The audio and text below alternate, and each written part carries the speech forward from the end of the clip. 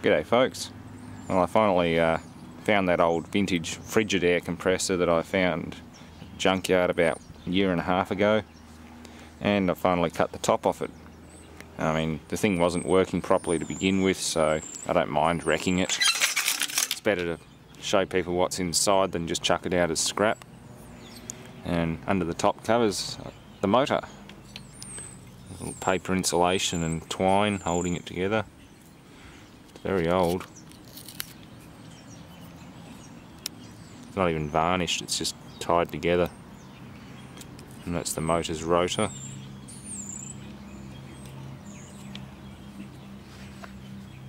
So, the pump itself is all in the bottom.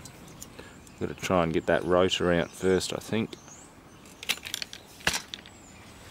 I'll try and separate these sheet metal retainers, that stuff there.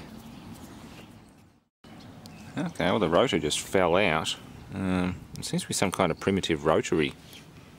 It's an eccentric lobe there, and down inside there's a little plate. I'll try and get that assembly out. Oh, it is too, it's a rotary. See the vein in there. That would probably mean the outer housing's the high side. Yeah, it's a rotary compressor. It's a rotary refrigeration compressor like that. That's the same deal. Suction comes in down the bottom and you get the high pressure, high temperature gas on the outside. So this really old English made compressor out of a Frigidaire American built refrigerator is actually a rotary compressor. It says there, made in England. I'm trying to split the housing at the moment to get the stator out and get into the bottom of it. It's just one big bowl.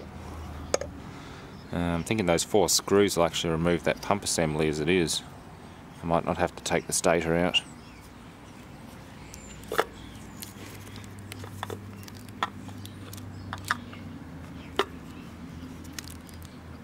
Yeah, not going to go back in again, but that normally just stops the rotor from floating.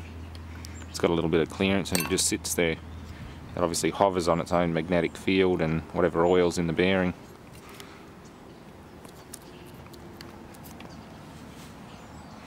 But yeah, essentially it's the same as a rotary air conditioner compressor, except it's out of a fridge.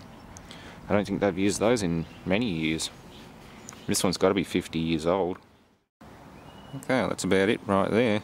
I've got the stator and its little shroud out. Just got to wedge a screwdriver in the housing and open it up till you can just pull it out by hand. Unbolted the pump assembly, which we'll dismantle in a second. That one can go aside. And it's just the housing. Insulation's all broken down and burnt. It's no wonder this thing was running funny and tripping the bloody breaker. There's so many spots where this thing could have been burning up, particularly in there where it's black. So she's toast. Interesting laminations. Very crude. Just made out of scrap offcuts. Not even very solid. It's one very crude stator and neat little rotor though. Make a good paperweight. It's got copper laminated through it, not instead of aluminium. A lot of all the rotors these days are alloy. They have aluminum pressed or cast through the laminations to create magnetic poles. Cool, let's clean this pump up and dismantle that. Okay, that's the pump. It's opened for the first time in about 50 years. I don't really know for sure how old this compressor is, but the fridge it came out of looked 1950s-ish, maybe 60s. It's a suction inlet reed valve or disc valve, a little spring-loaded retainer. The vane's been interesting. It has a flat spot on it. It doesn't actually rotate freely like the normal rotary compressors do these days. It actually has that ground into it. It's fully hardened. It's a very hard piece of steel. And they've ground that notch into it for the vane. Very precise piece of equipment.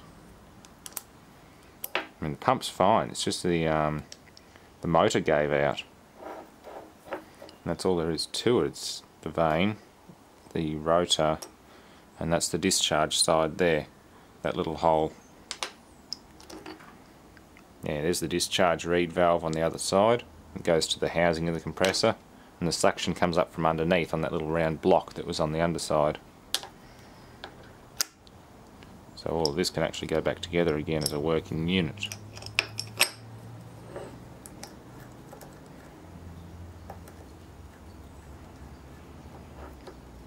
Assuming I can get the screws in the holes.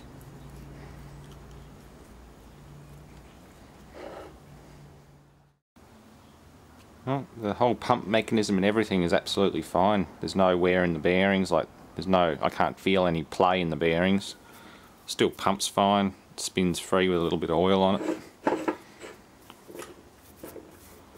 You can hold your finger over the valves and feel pressure coming out or suction on the inlet side. It's a fantastic piece of equipment.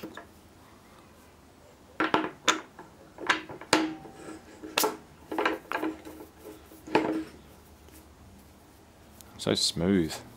It's a shame they don't make stuff as good as this now. Even the copper in the stator.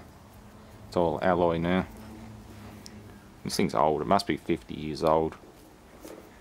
Very cool. That's the end of that one. I'm going to keep this as a paperweight. It's too good to throw out. Thanks for watching.